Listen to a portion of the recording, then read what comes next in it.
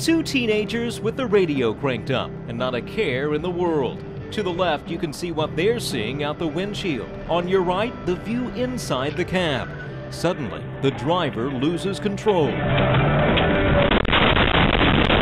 The truck flips, no seatbelts on, and they're thrown out. But somehow, they survive. The video comes to us from a company called DriveCam, a free program for American Family Insurance customers. They put a camera under the rearview mirror, and it starts recording whenever it senses something wrong. We asked a group of teenagers from Socastee High School and their parents if we could install them in the kids' cars. We want to see what really goes on when their parents aren't around. And it turns out, so do their dads. It's going to be nice to see, what he's doing out there driving when our minds are always thinking, I'm sure he's texting, I tell him not to, and I bet he is.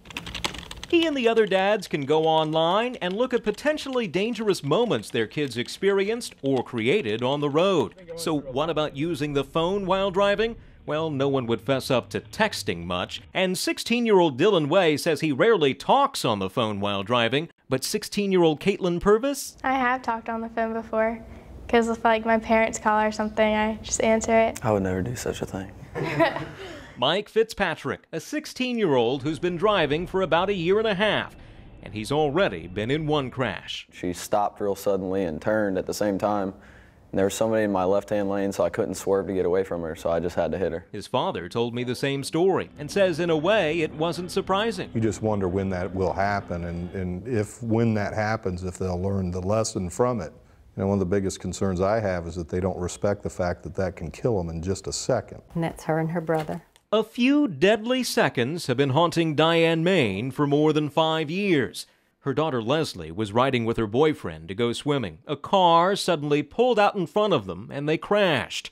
The future CPA, who just graduated from high school 10 days earlier, died in the ambulance on the way to the hospital. They'd been so close to the park, she'd just taken off her seatbelt to grab something. Her boyfriend still had his on. He survived. There's one here also I wanted to show you. Diane's stomach felt the blow when the coroner, a police lieutenant, and Diane's husband showed up at her office. And I can remember the first words out of my mouth when I could finally speak was, "I killed her." And they said, "No, you did not kill your daughter. Even if you don't have any guilt, you invent it.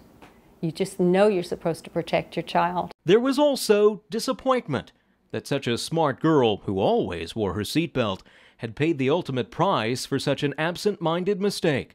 There's her tassel probably still hanging up. Diane agreed to appear in our story. It is. Because she wants teens to understand how just a few seconds of texting or whatever else might take your eyes off the road can leave behind a lifetime of pain with the family members who survive. Because you really are taking a part of them if something happens to you.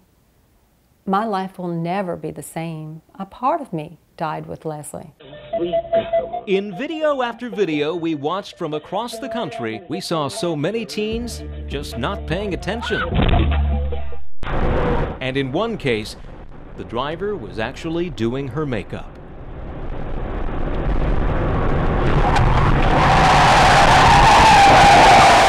It's enough to make a parent think twice about handing over the keys. In Mike Way's case, it led to a concrete understanding with his son Dylan. 16 do's and don'ts. Are they literally written out? Yes. Was it like a contract? Yes. How did that work? Very well. I mean, it keeps his attention, and there is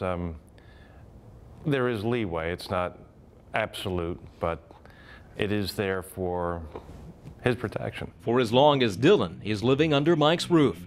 There was one face missing when we got together with our teen drivers and their parents. Taylor Johnson, a 17-year-old junior at Socastee High, who's only had her license since August. Once I got my license, I was like, oh my gosh, I have all this power. I'm going to get out of here.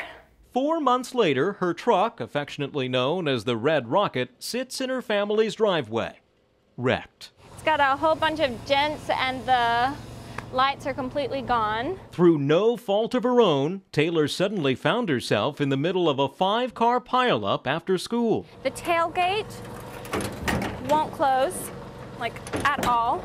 Our other teens, their trucks and SUVs still intact, are now out on the road with the cameras watching their every break and turn.